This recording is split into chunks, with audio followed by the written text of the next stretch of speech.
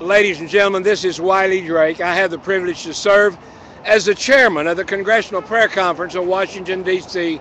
television network. We're live on San Vicente and Wilshire Boulevard at the 300th anniversary of a veterans revolution. And I'm going to go up here and we're going to talk to a man holding the flag, not ashamed to hold the flag, and not ashamed to be a veteran.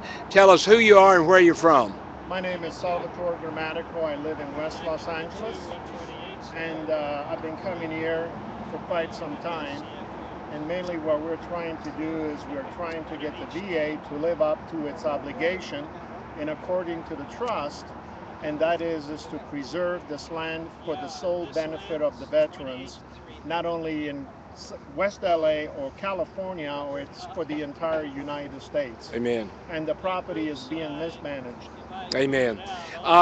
What service did you serve in? In the Navy. In the Navy, where and when? It was in '72. It was a long time ago. Well, brother, I was in the Navy 60 to 64 aboard the USS Kitty Hawk in the U.S. Navy. And the Navy really kicked ass yesterday. Yeah, amen. Amen. All right. Any other word you'd like to give to our worldwide audience? What we'd like for is for the VA and also for the administrator of the site, especially the administration in D.C. with Mr. Obama, is to allow the veterans to be one of the major participating factor in the management of this property.